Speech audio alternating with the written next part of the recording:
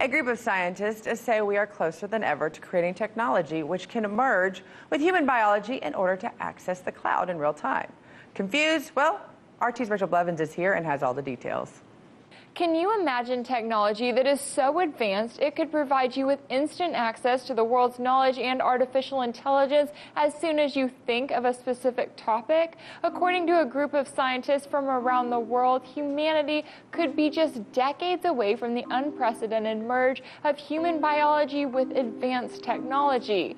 This prediction is part of research published in the journal Frontiers in Neuroscience. The study looked at the possibility of human-brain cloud interface and how it could be made possible by nanotechnology and artificial intelligence in the future. The scientists said it is conceivable that within the next 20 to 30 years, neural nanorobotics may be developed to enable a safe, secure, instantaneous, real-time interface between the human brain and both biological and non-biological computing systems. This level of technology could include brain-to-brain interfaces, brain-to-computer interfaces, and specifically brain-to-cloud interfaces. Technology linking the brain to the cloud could drastically alter the state of communications between humans and machines.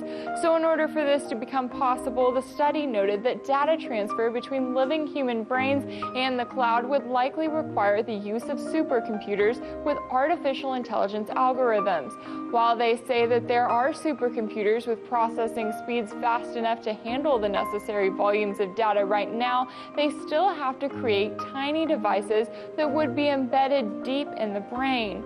The senior author of the study noted that once inside the brain, the devices would then wirelessly transmit encoded information to and from a cloud-based supercomputer network for real-time brain state monitoring and data extraction. Such a breakthrough in technology has the power to transform communications, education, work, and the world as we know it.